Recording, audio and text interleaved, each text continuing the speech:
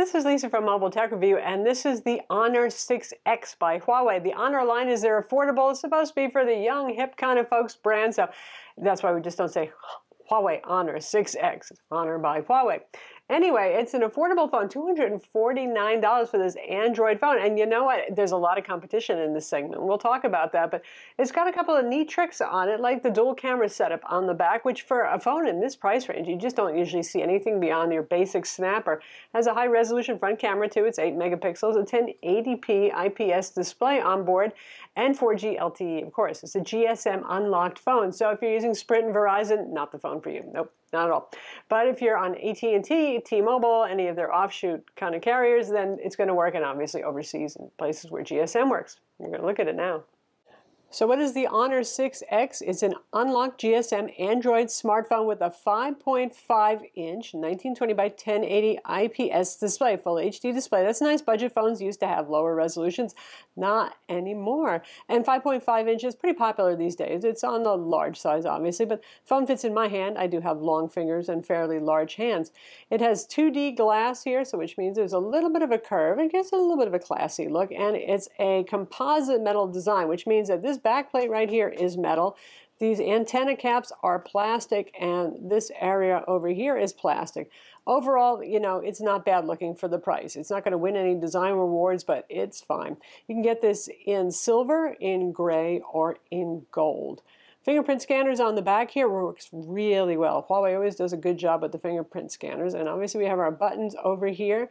And it doesn't rattle, nothing like that. I'm shaking it to see if it goes rattle, rattle, rattle. It doesn't. Yep, they work fine. Headphone jacks up top, and we have micro USB, the 2.0 style here, not USB-C connector on the bottom. And that seems a little bit retro these days, doesn't it?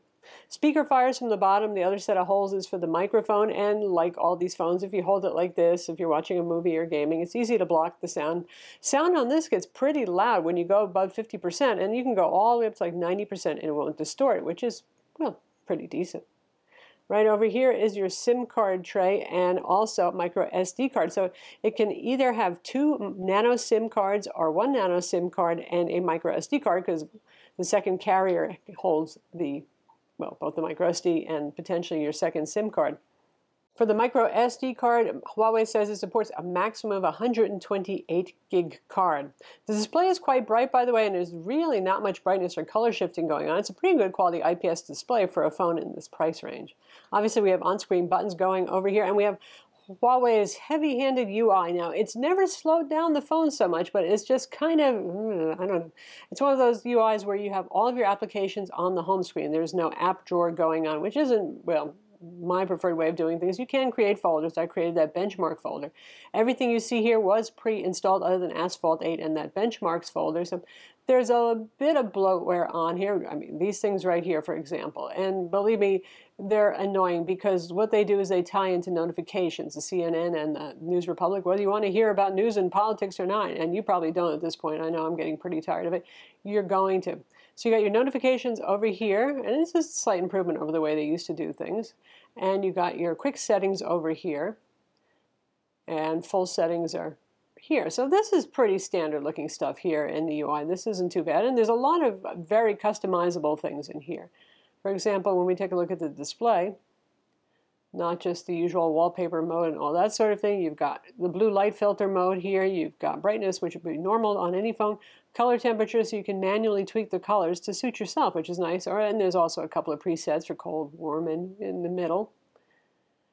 And increase readability under sunlight lets it run at maximum brightness if you're using it in a very bright place, and 450 nits is the maximum brightness there. Huawei includes a couple of their tools, just handy things. The weather app is actually pretty decent on this, a flashlight, a notepad, FM radio, yeah, I know some of you really like that, the usual SIM toolkit and management, backup application, and turning it into a mirror so you can check and see if you've got some seed stuck between your teeth. Now, one thing that is pretty nice about this is it's shipped originally with Android 6.0 Marshmallow and Motion UI, EMUI 4.0. We have already gotten the over-the-air upgrade to, look at that, Android 7.0 Nougat. Usually these budget phones are a version behind, and Huawei is pretty proud of the fact that they actually made a major update available for a cheap phone. Usually these cheap phones are made and then kind of forgotten by the manufacturer. Huawei continues to use their own Kirin CPUs, and those are very good CPUs, so no complaints there. This obviously is going to be a low to mid-rangey CPU at this price, so it's a 2.1 gigahertz Kirin 655 octa-core processor, 3 gigs of RAM inside, so it's between the Moto G5 Plus two models. There's a 2 gig and there's a 4 gig model. This one's right in between. And scores on this are not going to beat a Samsung Galaxy S8 by any means. You're looking at about a third of the scores, but it's passable stuff right there. There's Antutu and some of our graphics benchmarks, so you get the idea of the performance. And playing games, you'll see it actually can handle pretty demanding games decently well. There'll be some frame drops occasionally and that sort of thing, but it's adequate. So performance on this is pretty decent. This is Asphalt 8. That's a pretty demanding game. I saw a couple of frame drops along the way, but not bad really. Considering the price class of this phone and the CPU that's inside is pretty darn competent for, well, gaming, which is nice. The phone has a front notification LED. I know some of you really love that. Cons with this is there's no NFC, so no Android Pay or anything like that. Single band Wi-Fi instead of the usual these days dual band. Now even cheaper phones often have dual band Wi-Fi. It used to be in the old days they didn't, so that's kind of a bummer. So you know what that is if you use it. So you can get faster speeds generally with dual band Wi-Fi. The bloatware you saw, and well, that Emotion UI, I'm not a huge fan of it, but it is getting lighter and lighter with each iteration, so there's that. So on the back we have a dual lens setup, with a flash obviously. It's pretty unusual to see a dual lens camera setup on a phone at this price. It's nice. 12 megapixel main camera. The 2 megapixel auxiliary camera isn't there to do super wide angle like an LG G6 or something. It's there to handle bokeh effects or foca effects. It's only 2 megapixel. You don't use it alone. And if you want to get to that, you can do that right here. And you see wide aperture enabled. And this tells you a virtual f4. Now you're really not letting more light in. For those of you who know about photography and know that f4 is going to let in more light than f5.6, for example. And if we go over here, it's really the amount of background blur effect that you're going for. That's all that it's going to change. So it's software interpolation based on what the two different camera lenses see. And it works okay. Well, we'll show you some sample photos so you can see for yourself. It looks a bit artificial, certainly the amount of blurring, but it's better than nothing, and I'm not going to complain at this price range. You've got beauty shot mode over there as well, tap to focus obviously, and the usual these days slide in from either side to get to your settings. So you've got all sorts of stuff. Pro Photo lets you manually set things. You can turn on HDR, which does help in challenging light settings. And if we swipe this way, more settings.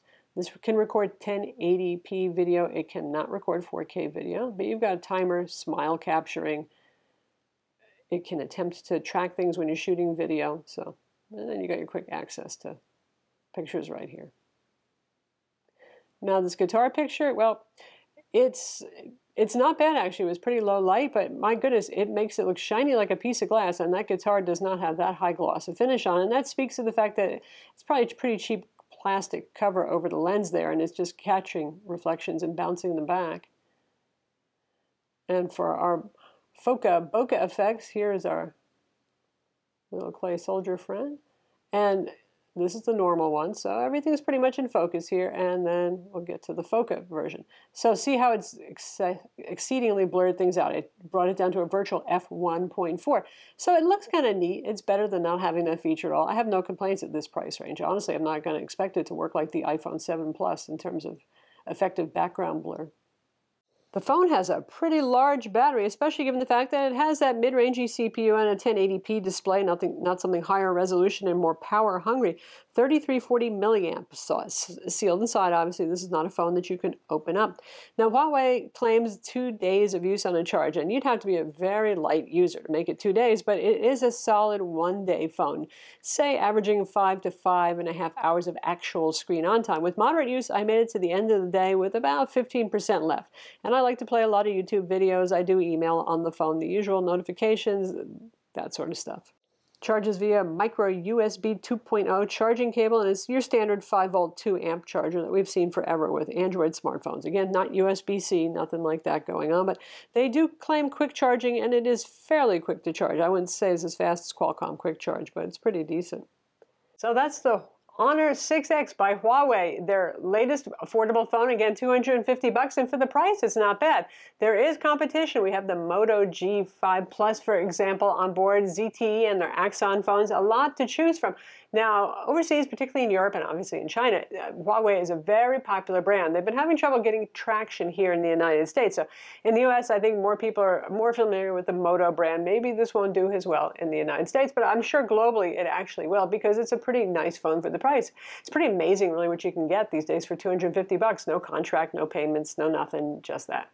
I'm Lisa from Mobile Tech Review. Be sure to subscribe to our YouTube channel for more cool tech videos, and thumbs up if you like this video.